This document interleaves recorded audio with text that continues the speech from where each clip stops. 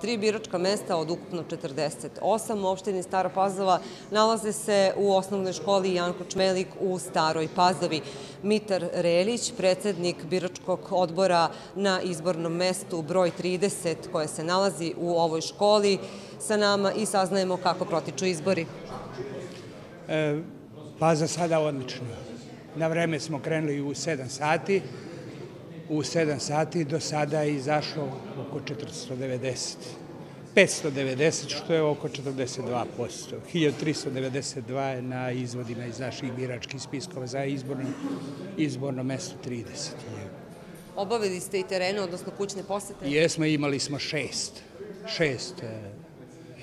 kućnih poseta, to je već regulisano, zapečaćeno, za parlamentarne, za pokrajinske i za lokalne. Nekih problema, incidenata nije bilo nikakvih incidenata, sve je proteklo u najboljem redu i ide kako treba i nadam se da ćemo završiti to kako valja. Hvala vam.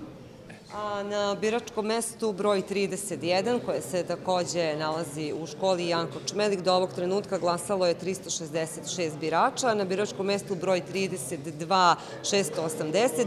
To je procenat kada se sračuna za ova tri biračka mesta u ovoj školi, negde oko 41,5%.